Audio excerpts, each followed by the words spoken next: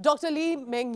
She is an independent virologist and is joining me now from New York. Doctor, thank you so much for your time. Dr. Yan, my first question is, what is the reason that you have been able to figure out with regard to the China outbreak? Because people would like to believe that, most adult population across the world here in these regions also are vaccinated. So what is the reason that you are picking up of this massive explosion of an outbreak again this time in COVID in China?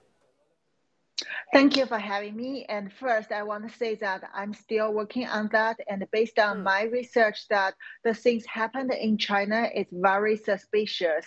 And what I can tell you is it's not because of the weak immunity during the zero COVID policy. And it's not because of the low coverage of vaccination, because both of them are not true. I mean, first, the zero COVID is basically just the digital control and the political control. And also, Chinese people had average 2 to 3 doses with 80 to 90% of the coverage of vaccination. So the thing is, the new outbreaks come out at the same time when Xi Jinping faced both domestic and international pressure. And the severe symptoms shows different from the common Omicron symptom in other countries, and the death rate is increasing, death toll is increasing. And also I can tell you for sure that a lot of uncommon happened in China, like what happened in Wuhan in early 2020. It means government cover it up, and also they suppress the treatment and suppress the sequencing of the virus, which means you really don't know what is circulating in China in different areas. And you really need to concern about what would happen to the world once this come out of China. You are actually correct, because there's such filtered information that is coming in from China. It is difficult to actually be able to analyze what's happening. But what you're saying is also concerning, because we're also discussing if this is a new mutant variant. Is this about BF.7? Is there a variant that you are looking at this time? What is this BF.7 that many are referring to? Is this a mutant variant, or is this something else? The thing is, when we talk about BFL7, this was a variant that China CDC claimed to have in China 1 month ago. And after that, remember, 1 month ago, there was no outbreak in China. And however, since the outbreak came out from middle December, there was no more sequencing, and the government suppressed it, so the hospital cannot provide it to the patients. We really don't know whether now what we see in China due to this variant, which I'm very suspicious because it was shown mild in other countries.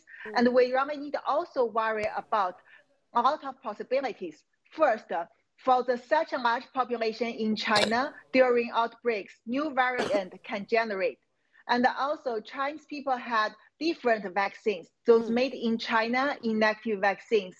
They can generate more variant when people have this kind of poor protection and facing the virus infection. Doctor, also, what do you mean about vaccines that are different? Because in India also people have got vaccinated. How is that different from how Chinese people have been vaccinated? Different types.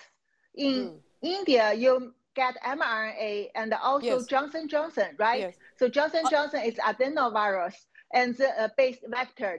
But in China, the majority of Chinese people get 2 doses of inactive vaccine, which is a traditional technology. However, it was proven even back to SARS-1 period doesn't work. So it's not only bad, but also can provide a lot of side effects like antibody dependent enhancement. So this is what we concern. And also in China, one more thing you have to always remind that why government want their people suffering from that. You have to think about Xi Jinping has used the COVID to gain a lot of trophy. And also right before the new outbreak, he is facing both like white paper revolution and also the pressure from US and other countries like India. And now US government House Intelligence Committee has announced that they have shown the report COVID-19 is related to bioweapon research in China, and they want to hold the Chinese Communist Party and Xi Jinping accountable after the new year. So all happened.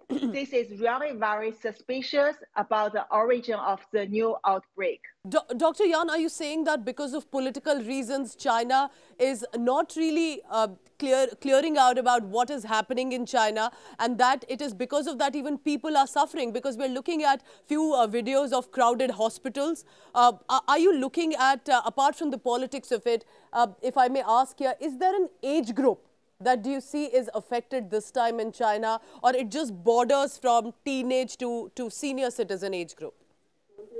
For this kind of disease, respiratory infectious disease, always the elderly is vulnerable because they have underlying disease. So in this case, we do see a lot of elderly population died, pass away, but we also see people in other age group, even the baby die. So the thing is, China government even don't give you the number. They claim anyone had underlying disease, then the death cause would be that disease rather than COVID-19. And the hospital is overloaded. The drug is not given to people, although government hold it. So that would also increase the death toll. This is not only about the virus, this is a man-made disaster. You're saying this is a man-made disaster. Would you want to explain on that? Yeah, I mean, man-made here, most is because what we already know, government suppress the supply of drugs like the common painkiller and reduce fever like Panadol or the Tylenol or paracetamol, all these drugs. And they pile it in the stocks, but they don't give patients. And also, previously, the government just hold people at home during zero COVID period. That's just brutally digital control and brutally lockdown quarantine. However, after the revolution, suddenly the government lets the outbreak come out, and also they still push people, even they are sick, to go back to work.